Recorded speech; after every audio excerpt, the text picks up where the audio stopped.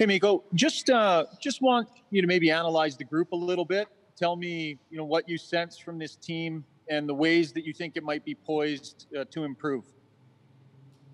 I think we have a really good group of guys and a couple of new faces, and all new guys are really good guys and great players. So we have a Go ahead, Ryan. Yeah, sorry to interrupt you there, Mikko. We had a bit of a blip. And just for you personally, how you're feeling, the things that you've worked on in training camp and in areas of your game that starting tonight you want to dial in a bit. I think it's important to keep my game and so as well as the team game simple as possible. It's only 10 days and try to keep everything as simple as possible. I think that's the success for us. Next question, Jim Matheson, Post Media.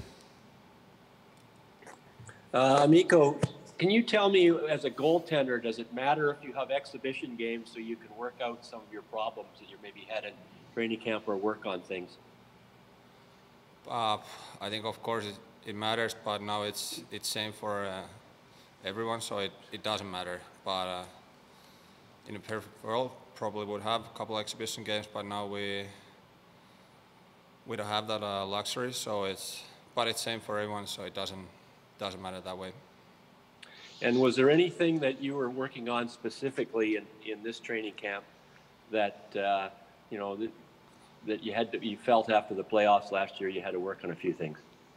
I think one really positive thing we faced, I felt like we faced more shots on the blue line and more like deflections and kind of more like bodies on the net. So I feel that I'm more prepared for that, what it was in playoffs.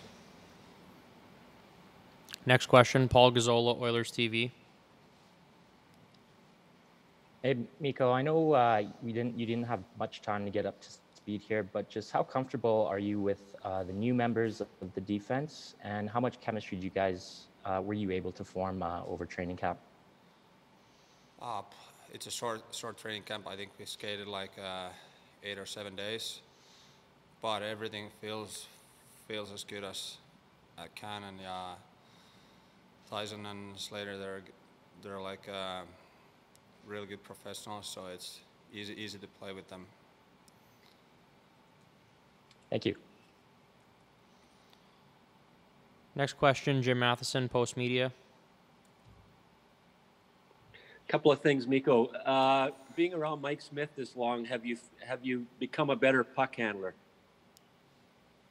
Yeah, I think I've learned a lot from Mike, and he has helped me out. And every time when he's playing, I try to watch what he's doing with the puck and where he's trying to pass the puck, and small things, and my confidence has get better since Mike came in. Are you ever going to be as good as he is? No, that's pretty simple answer.